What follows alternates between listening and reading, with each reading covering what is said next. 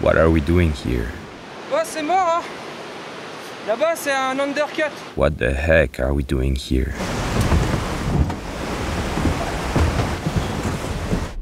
Lost in the heart of the Andes.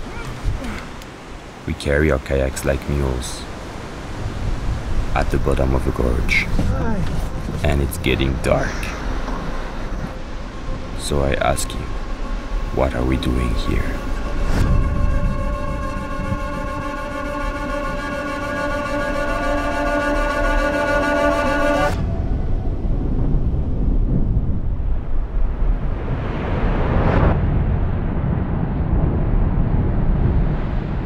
You never know the outcome of a kayaking trip.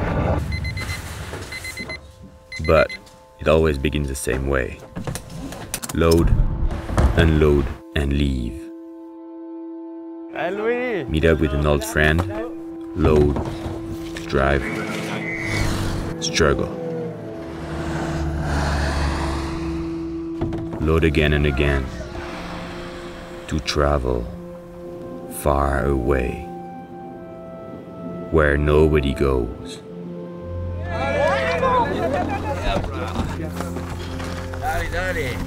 And ending up alone on the shore, fitting your whole life in a kayak. Not easy. Moi, je peux plus mettre de bouffe, les gars. On y est presque. On y est presque. We embark on the Apurimac, the farthest shores of the Amazon. C'est lourd, hein? Apurimac! For 400 kilometers, self-supported. From now on, there is only one way possible. The river. The river and nothing else. The river to sleep. The river to eat. The river to wash. And the river to travel.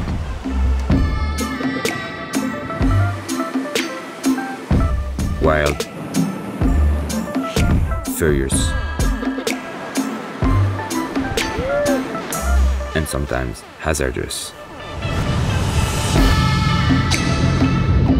But why the heck are we come here? We came here for the thrill of running big rapids.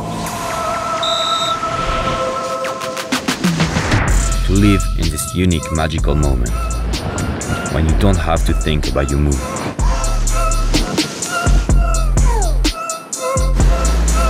Everything becomes instinctive. We are like animals, and we are hungry.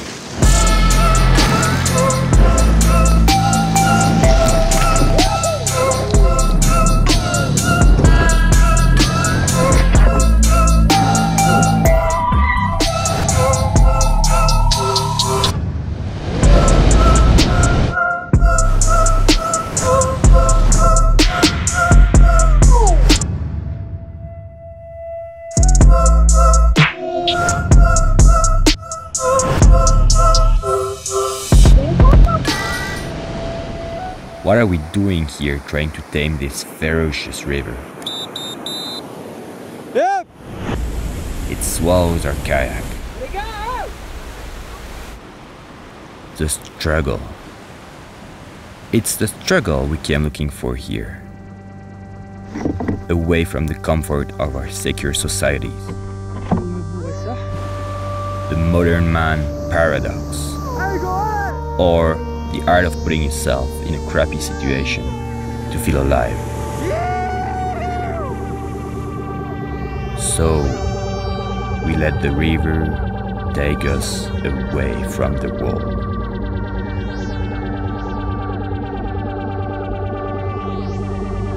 What the heck are we doing here? So far away. So far away.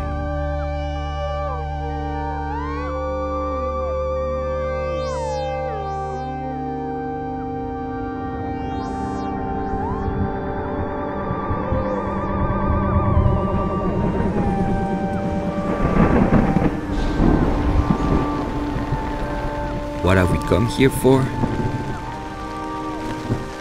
We've come here to remember we could live together, modestly.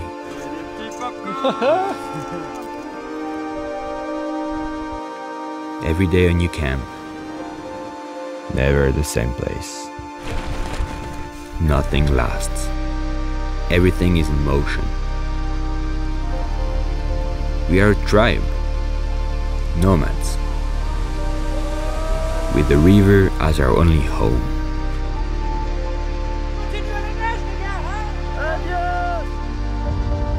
What have we come here for? We've come here to remember the wild soul of the world. To remember that spared by man, nature does well.